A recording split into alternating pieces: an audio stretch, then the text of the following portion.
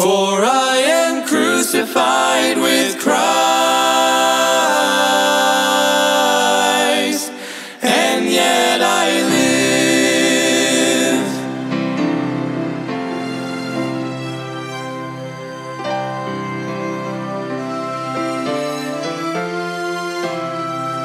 Embrace the cross where Jesus... Welcome to Crossbound Ministries, where we are bringing the gospel of Jesus Christ to the world, encouraging Christians and pointing sinners to the cross.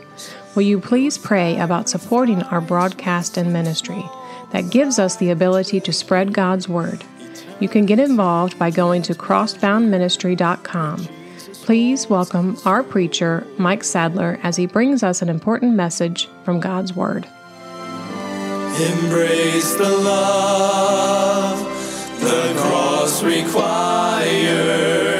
Cling to the one whose heart... Amen.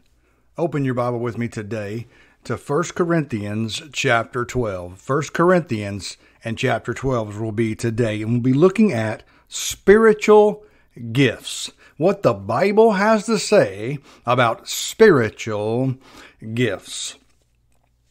Look with me now in verse number 1. Now concerning spiritual gifts, brethren, I would not have you ignorant. Paul, the Apostle Paul, who's writing to the church of Corinth, and to me and to you to this day, to the New Testament church, he's wanting you to know he does not want you to be ignorant about spiritual gifts. Why? Because they are vitally important to God's church and God's work. God can work through a person through the spiritual gift that he has given them to do the work of the Lord. He can empower you by the power of the Holy Spirit. And Paul wants you to know concerning the spiritual gifts, brethren, he doesn't want you to be ignorant. He wants you to understand it. He wants you to know how to use it. He wants you to know what your spiritual gift is and how you can apply it in your life and in your church. And also, Paul might have had a thought in the back of his mind about the manifestation of the Holy Spirit, but also evil spirits, because there are evil spirits in this world. The Bible says the real battle is not with another person. It's not with flesh and blood. The Bible says the real battle is the spiritual battle. We do battle evil spirits and evil forces. The Bible says we wrestle not against flesh and blood, but against principalities, against powers, against the rulers of darkness of this world, against spiritual wickedness in high places. That's what the Bible says in Ephesians. And so that's where the real battle is at. And Paul wants you to know, he does not want you to be ignorant about the spiritual gifts that God has given to his people, to the church, to accomplish the work of the Lord. Amen. Look at verse number 2. 1 Corinthians chapter 12, verse number 2. Ye know that ye were Gentiles, carried away unto these dumb idols, even as ye were led. You see, before conversion, those Corinthians, they had been idolaters. They were enslaved by evil spirits, if you will, as many are today. They are worshiping and chasing everything but God.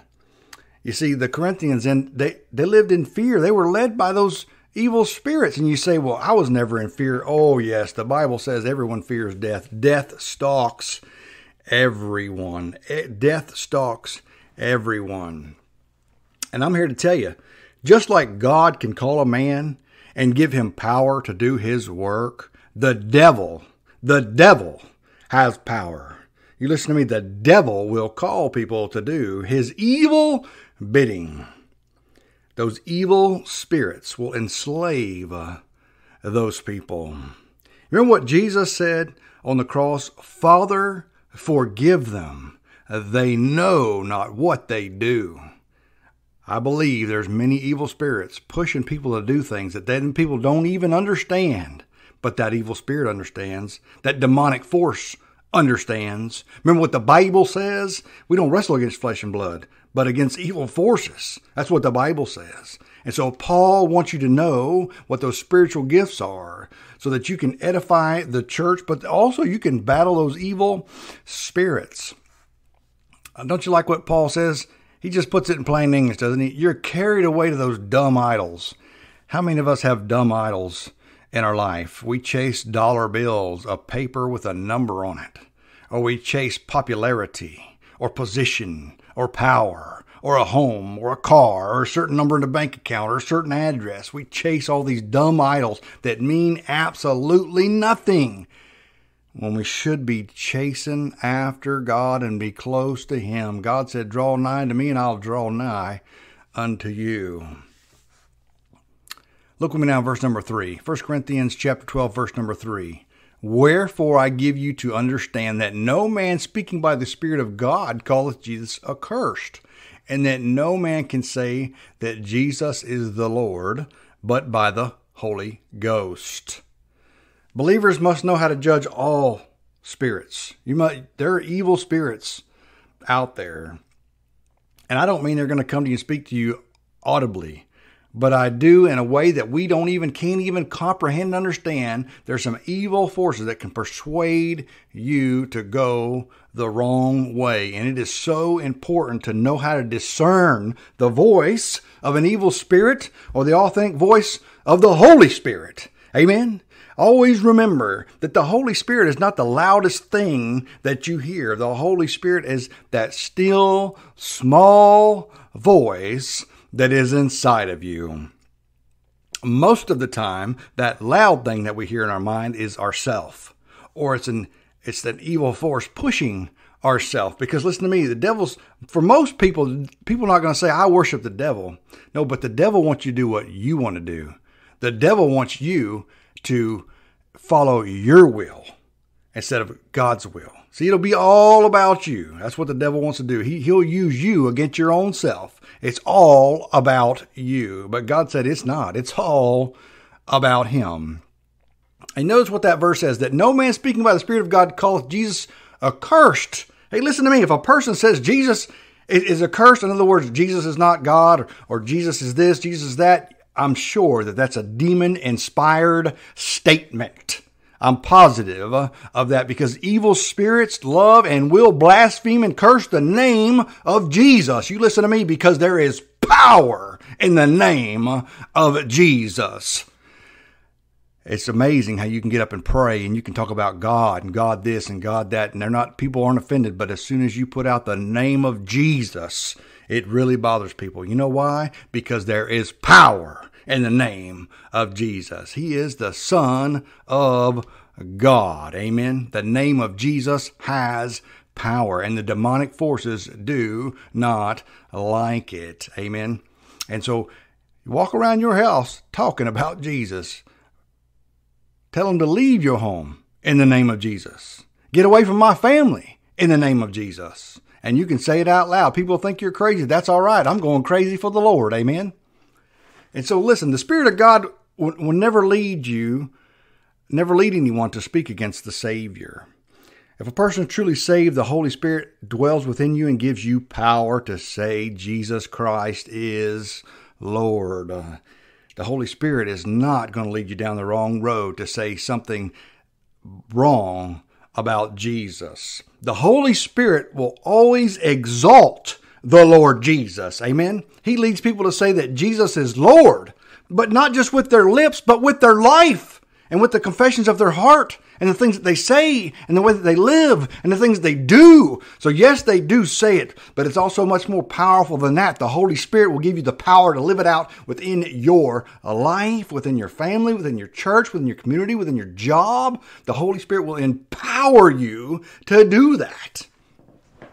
Look with me now in verse number 4. Now there are diversities of gifts, but the same Spirit. Listen, there are many different gifts, in other words, but they all come from the same Spirit. They all come from the Holy Spirit.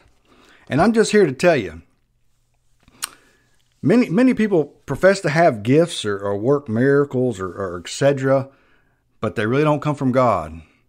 They come from somewhere else. They're exalting their own self. You see, when a person truly has a gift from God, that gift will exalt the Lord Jesus Christ. It will lift up the name of Jesus. It won't just create some excitement or sensation or some great emotions. No, it will lift up the name of Jesus.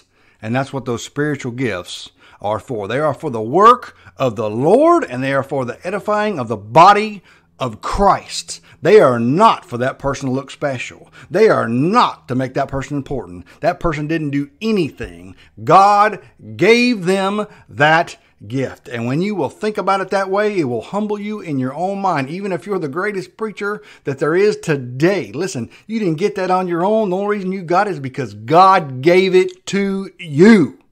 And it's not for you. It's for the edifying of the church.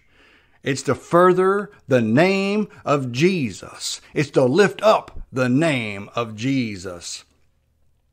So there's many different gifts, like that verse says. There's diversity of gifts, but they all came from the same Spirit. And we can all be unified knowing that they are from the Holy Spirit. You see, because unity is not found in the possession of just one common gift. Oh, we can all do this so we all know we're right. No, all the gifts come from the Holy Spirit. The Holy Spirit is the source of those gifts.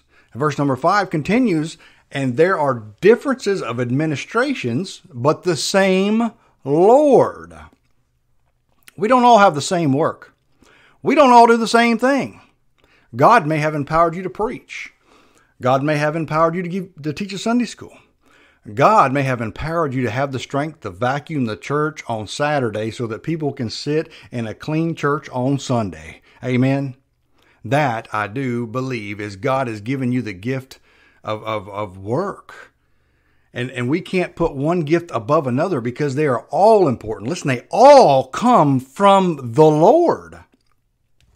And it's very interesting to me that if you read Galatians chapter 5, verse 22 through 23, there are 9 spiritual gifts, as we'll see here in just a minute. There are 9 spiritual gifts, and there's also 9 fruits of the Spirit. And that's not by coincidence. There's 9 spiritual gifts, and there's 9 fruits of the Spirit. Remember, God is a God of order. Amen. And so that is a very interesting fact to me. And so verse 5 says, and there's a difference of administration, but the same Lord. So we don't all have the same work, but we have in common. But what we have is common is what to be done for the Lord and serving others, not ourselves, in serving others. Verse number 6, and there are diversities of operations, but it is the same God which worketh in all. Do you see a pattern here? You see, there are different diversities, but the same Spirit. There are different administrations, but the same Lord. There are different operations, but the same God. It's all coming from the same place, but there are just different facets of the spiritual gifts. And can I just say there are many who just kind of ignore some of the spiritual gifts, like as if they're not there because some people have abused them or made that, took it out of context. But listen, the spiritual gifts are real and they're really from God. And God really wants you to use them in your life. And Paul is telling you here concerning spiritual gifts, he doesn't want you to be ignorant. He wants you to know that they are there, that there is power available to you to use for the work of God. And Paul does not want you to be ignorant of that fact. Amen. So verse number 6, and there are diversities of operations, but it is the same God which worketh all in all. There are diversities of activities as far as the spiritual gifts are concerned, but hey, it comes from the same God who empowers each of us to do those spiritual gifts, to have those spiritual gifts. So if one gift seems more successful or more spectacular or more powerful than another, it's not because of the superiority of that person. It's not because that person is more special. Oh no. Oh no. That is so that God can be exalted. Because listen to me, it is God who supplies the power for that gift. It is God who gives the gift. Amen. And it's the Holy Spirit that empowers the person to use that gift in their life when they are fully submitted to God's will, because it's not for them. And I do believe that if that person gets lifted up in pride, God will do something. God will give them a thorn in the flesh so they do not get full of pride. The Apostle Paul had a thorn in the flesh, so he was not exalted above measure. He prayed 3 times that God would remove that, and God did not. And he said, my grace is sufficient for thee. Otherwise, Paul would have been exalted above measure. It would have been about Paul instead of about God. And so the Bible says, to much, who much is given, much is required. If God has given you a great gift, then there's going to be much required of you. Amen. Look at verse number 7. Verse number 7. But the manifestation of the Spirit is given to every man to profit withal. What did that verse just say? The manifestation of the Spirit, it's to profit everybody, the whole church, other Christians. It's for other people. It's to profit with all. And so the Spirit manifests himself in the life of each believer by imparting some gift. And listen to me, there's no believer who doesn't have a function to perform. Every one of us, if you're saved, if you're born again, you are a part of the body of Christ and you have a function to do.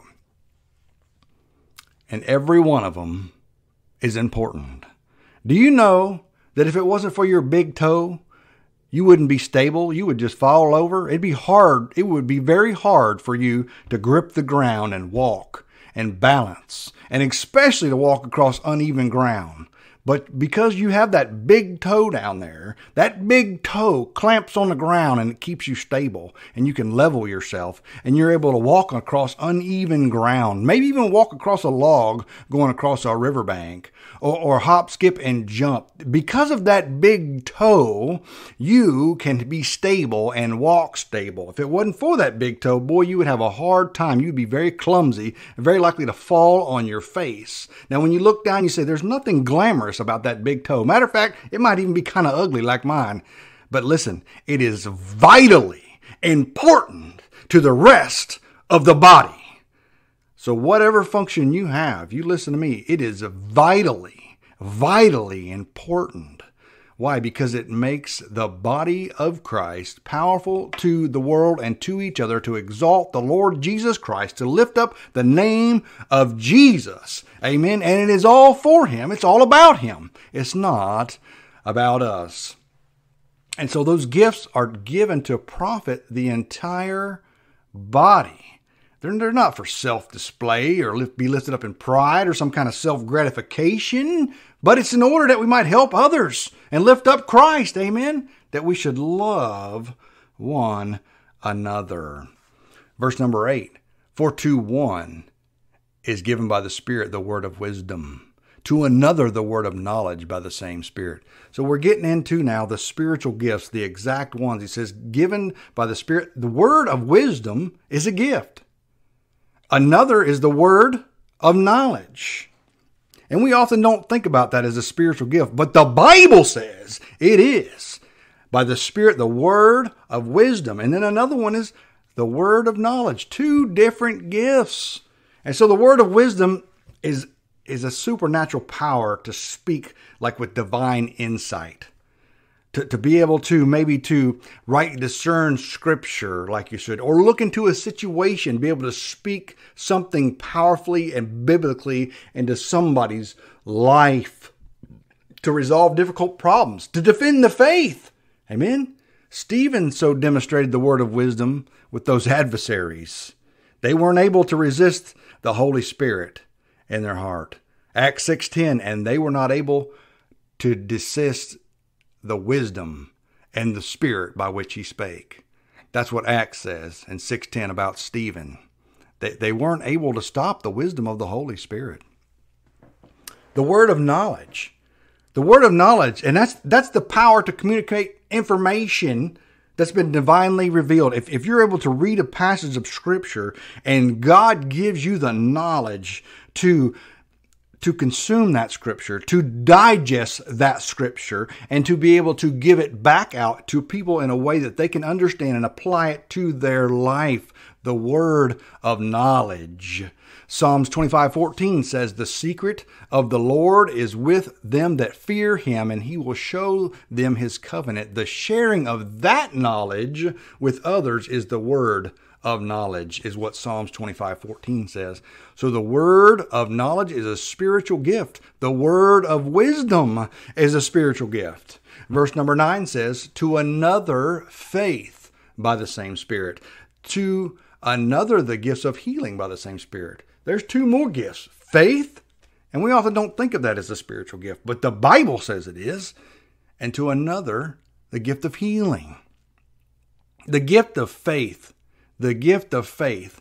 Maybe you have the gift of faith that you know you can move a mountain when you're pursuing God's will. There's nothing that can stand in your way because God Almighty, you have faith in Him and that He's going to get His work done and that you are just a servant obeying Him. If you think of George Mueller, he's a great example of that. He didn't make his needs known to anyone, but he cared for like 10,000 orphans over 60 years. He didn't tell anybody about the needs that he had except for God, and he prayed for them, and God faithfully provided. Amen. And I love that, man. When you pray to God and you don't tell a soul, and then that need gets met, you know that came from God Almighty. Praise God for that. And that is powerful. Amen. And so faith, and I do believe some people have more faith than others. But also, faith is like a muscle. The more that you use it, the bigger it'll get. But if you stop using it, it'll shrivel up. Make sure that you're stepping out on faith. And the next gift there is the gift of healing. The gift of healing by the same Spirit. I do believe there are people that can pray and get a hold of God and have the gift of healing. Not that they themselves had this supernatural power. They can reach out and touch you and knock you on the ground. No, that's a bunch of junk. You listen to me. The Bible says that if you're sick, go to the elders of your local church and ask them to pray for you. But I do believe, because of what the Bible says, there are some people that can get a hold of God and pray and ask God to divinely and miraculously heal a person. According to what the Bible says, God answers prayers. Verse number 10, to another the working of miracles, to another prophecy, to another discerning of spirits, to another divers kinds of tongues, to another the interpretation of tongues. You know what a common day miracle today would be? I do believe is casting out a demon. Man, that's a miracle, because many people in the Bible were possessed, and they were known by two things. A lot of times they were cutting themselves and they were naked. And many times a day, I believe that happens. You ever see it on the news? Somebody gets on drugs and they get naked and they run down the road acting crazy. I believe that they are possessed, or they're cutting themselves. I believe that they are possessed. And so casting out a demon, I believe, is a miracle. And it's the name of Jesus that has power. And the Bible says discerning of spirits. I believe God gives some people certain insight into situations, and they can discern what is wrong and what is right with that situation. It makes me think of a documentary. They sold their soul for rock and roll. If you've watched that, it's a man that got saved, and God has given him divine insight on certain matters of these things, and it is mind-blowing when you truly see how devious the devil is and the things that he can slide under the door, sugar-coated where you don't even hardly notice them, but yet it's like an infection that you can't see. It'll tear you up and eat you alive. And I do believe God has given people certain divine insight to be able to see those things. And remember, it's for the body of Christ, right? Amen. The Bible says today is the day of salvation. If you're not saved, make sure that you've repented of your sins and put your faith and trust in the Lord Jesus Christ. We pray you have been blessed by today's message. If you have been saved or are in need of a prayer, please contact us at 352-247-9200.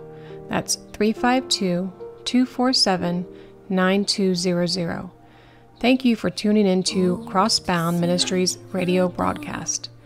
Will you please pray about supporting our ministry and broadcast? You can go to crossboundministry.com, or send your support or a gift to P.O. Box 7, Inverness, Florida, 34451. That's P.O. Box 7, Inverness, Florida, 34451. For a gift of $10 or more, we will send you a booklet. Please pray for us as our ministry and radio broadcast grows. Tune in every Sunday morning at 8 a.m. to hear a message from our preacher, Mike Sadler. You can follow Crossbound Ministry on Facebook, YouTube, and visit us on the web at crossboundministry.com. If you are a pregnant woman in need of help, there is hope. You can reach out to the Citrus Pregnancy Center. There are locations in Inverness and in Crystal River. Their phone number is 352-341-5176. That's 352-341-5176. This broadcast has been sponsored in part by Henley's Grading Incorporated for all your land clearing and hauling needs, located in Hernando, Florida, 352-897-3507. That's 352-897-3507. This program is sponsored by Crossbound Ministry of Inverness, Florida.